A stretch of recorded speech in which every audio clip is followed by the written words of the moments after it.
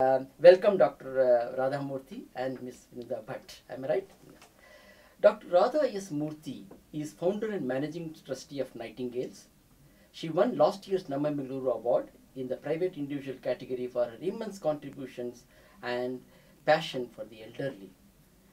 Through 15 years of undivided dedication and service, Dr. Radha has touched the lives of senior citizens, protected them from abuse, and filled them with joy and care. Welcome, Dr. Radha. Thank you, sir, for having me here in the morning. Thank you.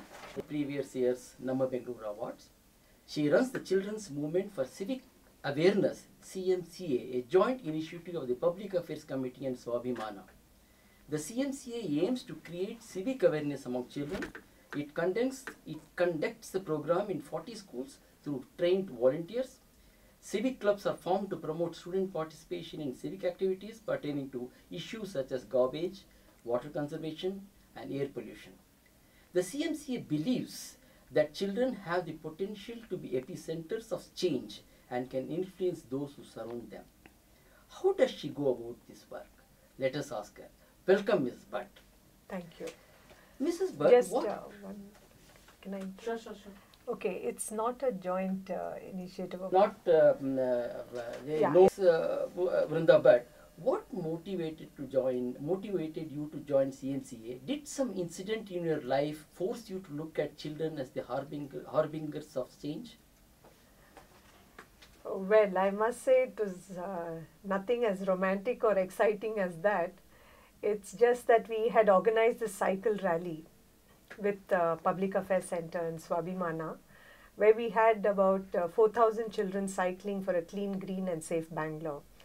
And the sight of that, the children cycling for creating awareness, that struck a chord with Dr. Samuel Paul and others in the organizing group. So we said, okay, why not take this forward? And that's how we had civic summer camps, which followed with civic clubs. And I would say it is more the commitment of the founder people which sort of saw this program flourish and be what it is today. But you had interest in such things. Yes, I was very interested in making things better, in seeing Bangalore transformed into a better place. How exactly does CMC operate to create civic awareness amongst school students? For many years now, we've operated work through the civic club model, where we have civic clubs in schools, and this deals with children who are in the age group of 12 to 14 years. So every week, volunteers who are civic tutors, they visit the schools and take up sessions. We have developed the curriculum ourselves. It deals mainly with citizenship education. And now we have expanded. We are present in 7 centers. About 3 of them in Karnataka, Maharashtra 2 and Hosur in Tamil Nadu. So we work through the civic club model, but now we are also into youth and entering the rural. Mrs. Bhatt, whatever it is. Is it just awareness, or do these children actively participate in civic programs? Yes, very much. We believe in hands-on. They learn through experience. So they do a lot of campaigns to create awareness. So the children know what it is to run a campaign themselves. They think of it, they think of the idea and then execute it themselves. More than that is the acts of active citizenship which they do. So they know, okay, if you see a tree being cut, if you see an overflowing drain, they know who to call in the local government or in the municipality, and then they regularly call up the complaint numbers. In fact, their parents have come back and told us how transformed the children are.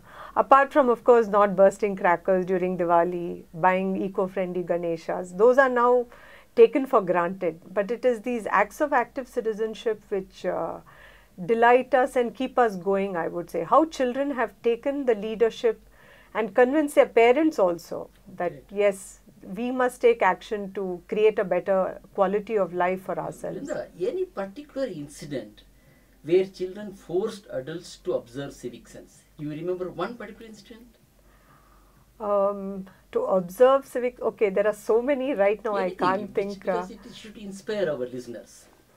Okay, but one thing where I can tell you is recently in one of our rural civic clubs, because the civic tutor had been talking about the rights of the children and what entitlements they are supposed to get. So notebooks, they are supposed to get free notebooks. And the civic tutor was away, he's a teacher in the school, and the headmaster had charged 10 rupees per child for the notebooks. So when the master came back, the children told him, okay, see now this is what the principal has done. So he said, okay, you are civic club members, now what do you do? So you are entitled to those notebooks free of cost. So they went and get out the headmaster, and he gave back all the 10 rupees, I mean the 10 rupees he had collected. Yeah, it shows that the children were not scared. Otherwise, you know, children are so scared of the headmaster, and that is the change you bring about. Yes, where we are telling them that it is your right, so you can fight for it. And thanks Vrunda. From somebody who is taking care of children to somebody who takes care of the elderly, Dr. Radhamurthy. Dr. Radhamurthy, senior citizens are the most abused in our country. Most often their own children abuse them and leave them to fend for themselves. You have started Nightingales to serve the elderly. What motivated you to start it? As a doctor, actually by profession, I find there are many more number of problems other than just abuse. The problems are health problems, emotional problems, psychological problems, financial problems, and abuse, as you already mentioned. So to look into all this, we have to provide certain support systems to get them a dignified life. And as you all know that the population of the elders is the fastest growing one, and this segment is, I think, is quite a neglected one. So I started with providing medical care, comprehensive medical care at the doorstep of the elderly. That's how the whole thing started. And seeing the plight it was not only the health which was in focus, I also felt that they needed other support. So through that, a trust was started, the Nightingales Medical Trust, and the support systems which we created is to address each of these problems, like daycare centers for emotional problems, elders helpline for addressing elder abuse, which is with the police.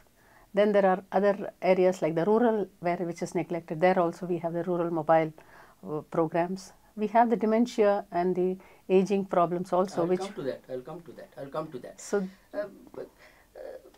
Dr. Radha, can any senior citizen in distress approach you for help? What is the process involved?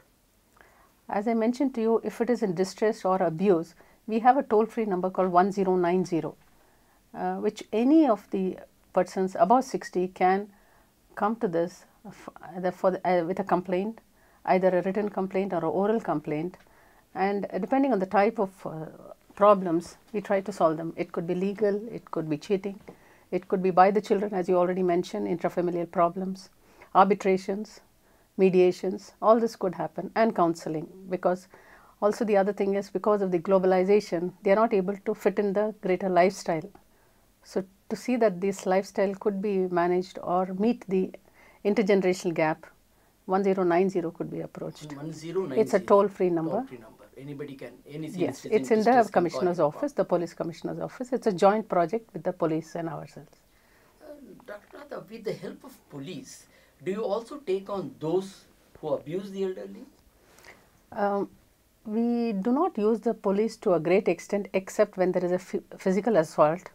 We also use them when there is mismanaged old age homes, where we find the old age homes are mushrooming and there is not, there is no what you call as standards of, minimum standards of care. So these type of old age homes, with the police, we are able to see that good, create good atmosphere for the elderly. Dr. Radha, any interesting case study? Why don't narrate it for the benefit of listeners? In which way? Because there are so many of them. As I mentioned to you, whether the problems, if I go to say, then every problem you have interesting case. If I talk about the medical part of it, so many of them cannot go to the hospitals as the children are away. The caretaker or the caregiver or the husband or wife is also old. Traffic woes are there. Sitting in the hospitals is another, waiting is a problem. So many times I see that they are either neglecting their health. So when I go to their houses, I find that the type of service what we give gives a lot of reassurance and really helps the preventive health of the person. So that way you have one part of it which I said. The other thing is I have seen some mismanaged old age homes wherein we have gone there and seen that the person didn't even have a breakfast. There were places wherein they had paid the deposit, and after 3 months the person is away.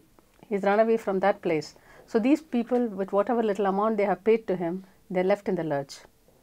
So we could close this sort of an old age home with the help of the police. So that was a thing which now has created a sort of what you call as like a policing for the mismanaged old age homes. So, and there are enough numbers to say, No, I cannot. especially Thank you so much. yeah. Let's take